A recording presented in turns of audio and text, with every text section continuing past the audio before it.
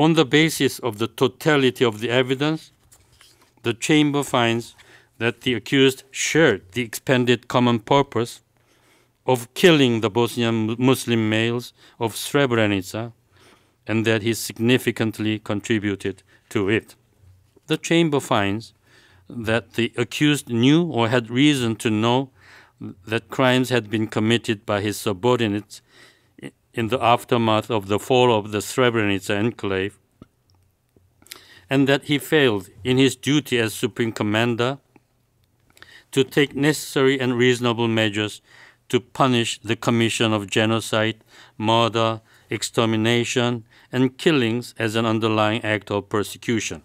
During the time when we learned what happened to our people in Srebrenica, one could feel that pain and grief easily if just carefully you would observe. We were all immersed in death, almost saturated by death, and then the anger and feeling of huge betrayal, realizing that the whole white world will allow that to happen, that people would just watch it and turn their head in other direction.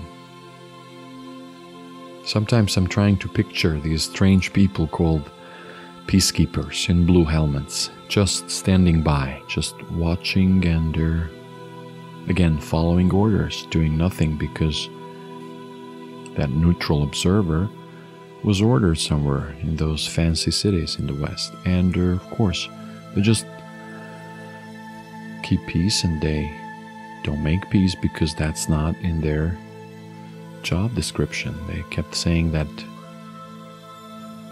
I wonder what's going on with them now, and what's going on through their minds sometimes.